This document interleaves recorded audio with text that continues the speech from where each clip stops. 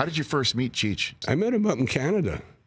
He was dodging the draft, and I was running like a safe house. It was a strip joint, but Cheech was, first of all, I had a improvisational comedy troupe with the strippers.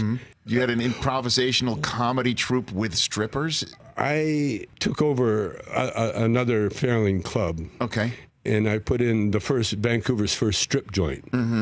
And then I decided that I should make an improv group out of the girls and the guys that were working there, and which I did. And then I became part of the act. And then Cheech walks in the door? No, and then we needed a straight man. We had a straight man that his wife didn't know what he was doing.